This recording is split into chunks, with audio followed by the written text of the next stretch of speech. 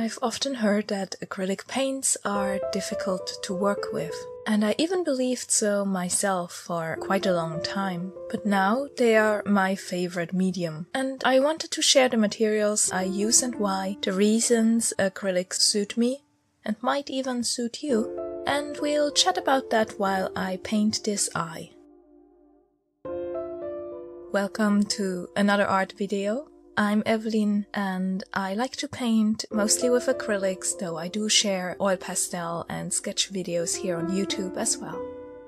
This eye motif is based on a painting of Ariadne from the myth of the maze and the Minotaur that I painted last year.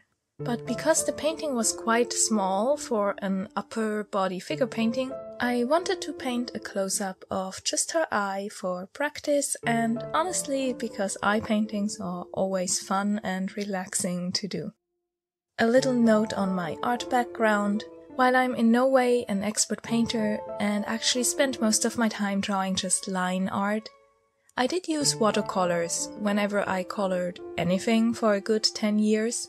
Then switched to gouache for a few months as I got serious about painting, and then transitioned into acrylics about 2 years ago. I've also used oil paints on occasion. I'll be speaking from that point of view of having tried a variety of painting mediums, with acrylics now being my favorite.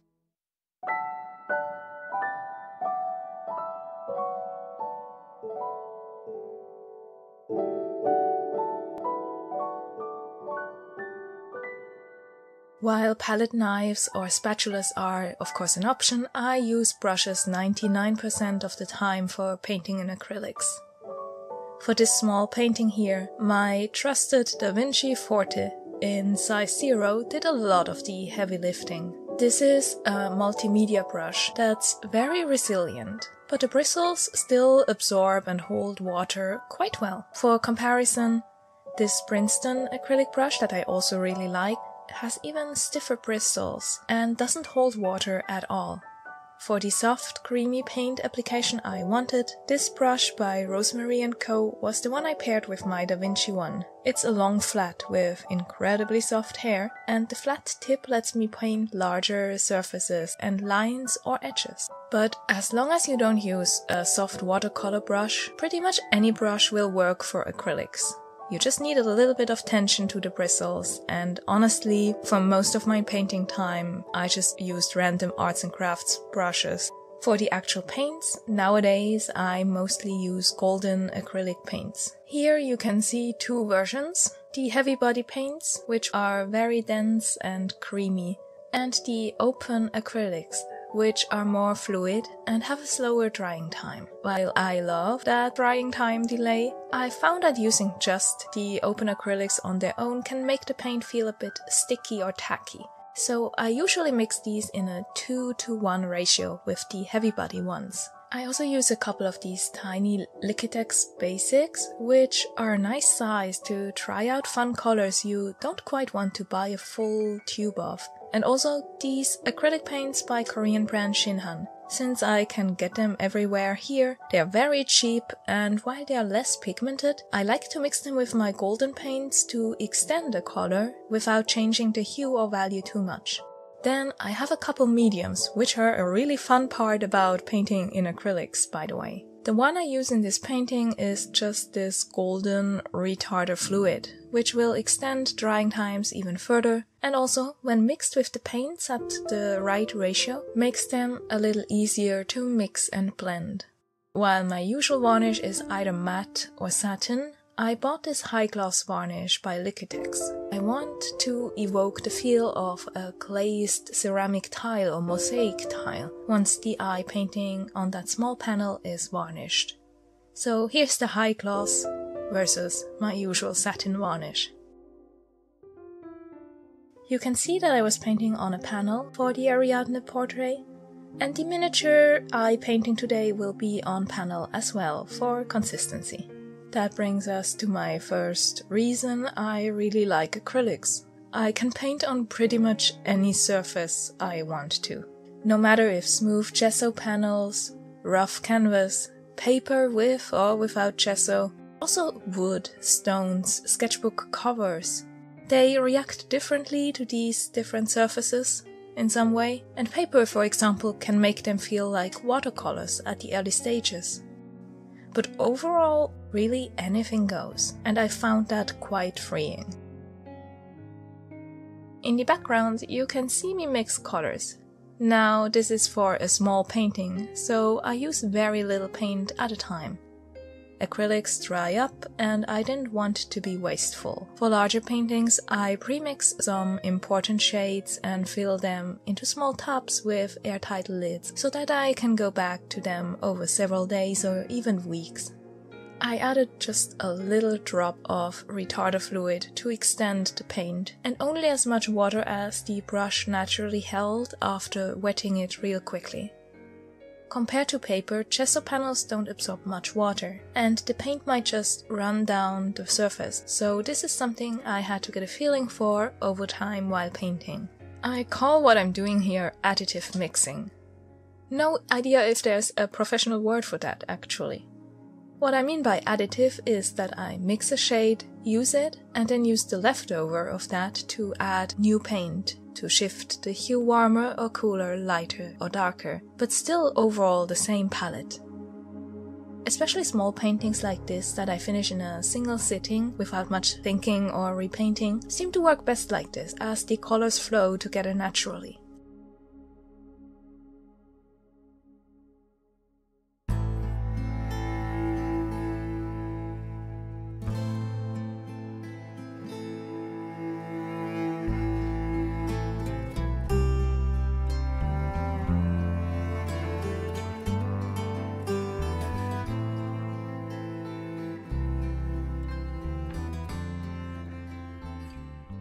I'm not using many of my open acrylics here, especially since mixing those with the retarder fluid isn't ideal.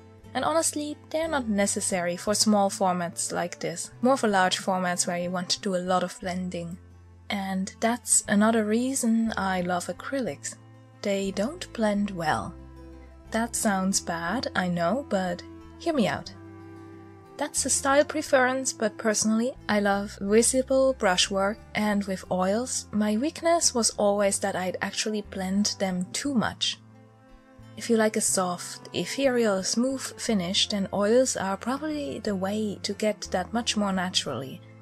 But acrylics force me to just layer brush stroke over brush stroke.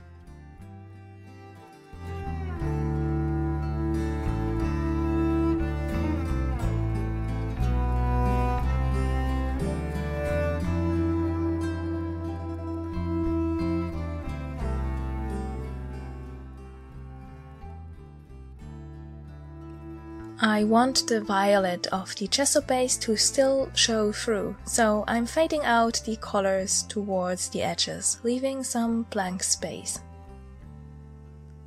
I also took up the same purple in the eye again. Because acrylics dry so quickly and don't blend together after that, I usually paint in multiple layers. The first layer here was to figure out the proportions and darkest shadows. Then, in the layer after that, I'm looking at warm and cool areas, bringing in, for example, burnt sienna or more ultramarine blue to figure those out and slowly build up the colors. The layer after that is when I focus on textures and details. This layered approach helps me with taking a painting step by step, instead of being overwhelmed. The opaque paint layers are why I switched from watercolors to gouache and then to acrylics. There's something so freeing about being able to paint a nearly completely opaque white on top of darker colors. Building and, honestly, just messing around with a painting until it feels right.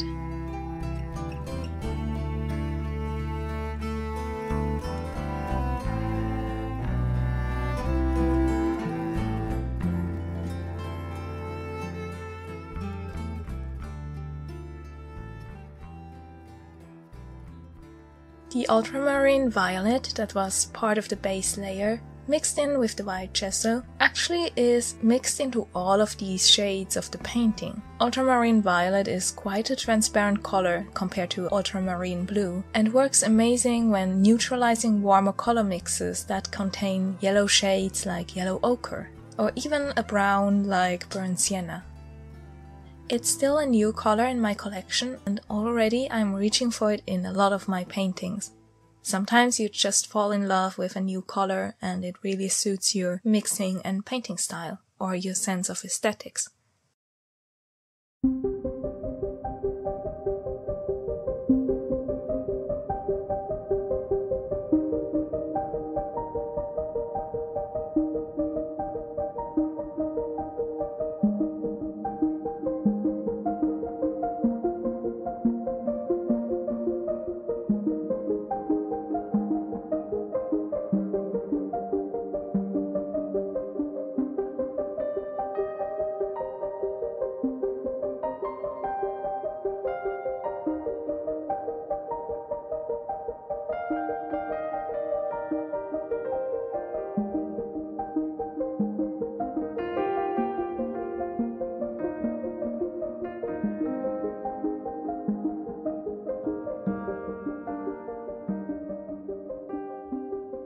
The next reason, and actually the most important one from just a practical point of view, is storage. I usually work on multiple paintings at once and really don't have a lot of space, so the acrylics drying quickly and me being able to just lean the paintings against the wall behind my desk and then against each other in between painting sessions helps a lot.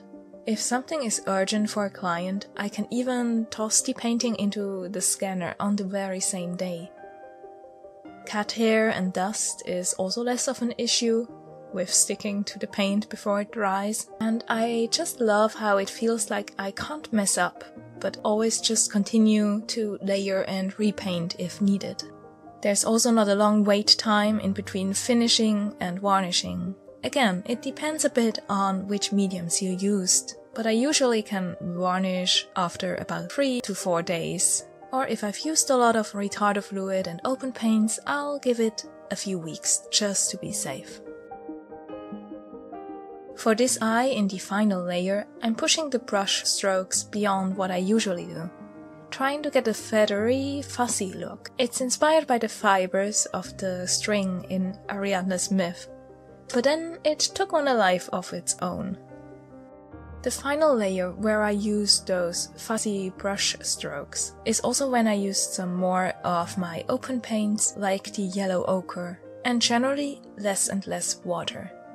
It's easier to layer the slow drying open acrylics on top of the faster drying ones. Layering too much paint on top of open paints could lead to them not drying properly underneath. It's not really an issue for me since I paint in very thin layers, but for thicker paint application it's good to keep in mind. Golden Paints have a lot of resources and blog posts on their website about their different paints and mediums, how to combine them and what to avoid.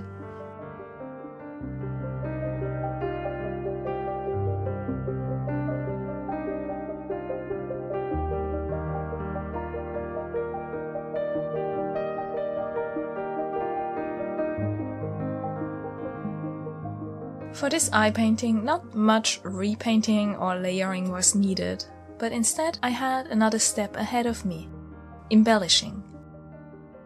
The original Ariadne painting had a lot of patterns and surreal elements, and I wanted to show the string in this small eye painting too, but with golden embellishments instead.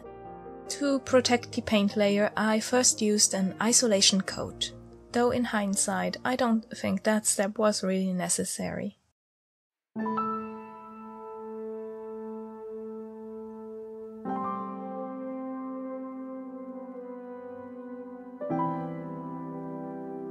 I used colored pencils to very faintly sketch in where I wanted the string to go and dabbed these iridescent paints by Golden on before spreading them out, as they are quite gritty and dense.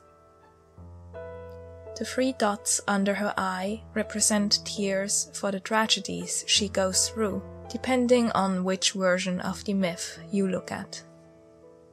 Now, I'd mentioned earlier that I'm using a high-gloss varnish for these eye paintings. The small size and their colorful base reminded me of mosaic tiles, and I wanted to capture that feeling of a shiny piece of ceramic. The varnish brush here is actually just a cheap gouache or crafts brush.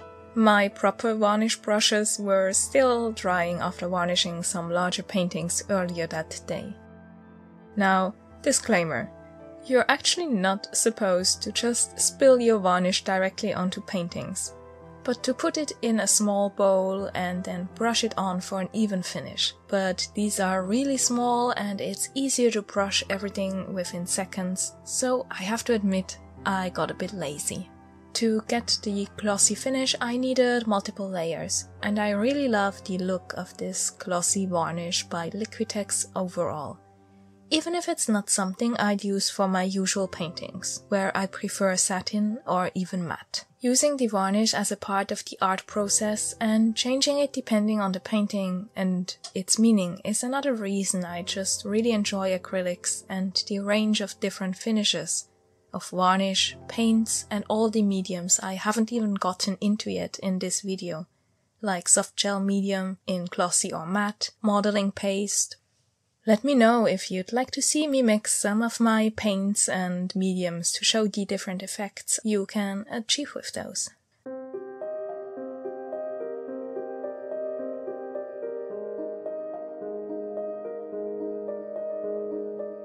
After all of that, I also made a limited number of prints. I scanned the eyes before adding the embellishments so that I could then hand embellish the individual prints instead. That way they're each unique, and I just like the hand-embellished golden paints better than printed effects. Have you tried painting with acrylics, and do you like them? Did you, like me, hate them when you first used them, maybe during an art class in school? I really fell in love with this medium over the last 2 years or so. And I hope you could sense that during this little painting video as I was gushing about my materials. My channel here is mostly about practice sketches as I try to improve and become a better artist. And also fun experiments like drawing with oil pastels. But acrylics really are 90% of what I do, but a bit hard to film since I want to focus on just painting. I hope I can figure out how to do that better. And I would love to see you in future art videos, no matter which medium they are in. Thank you so much for watching, and I'd love to hear your thoughts in the comments.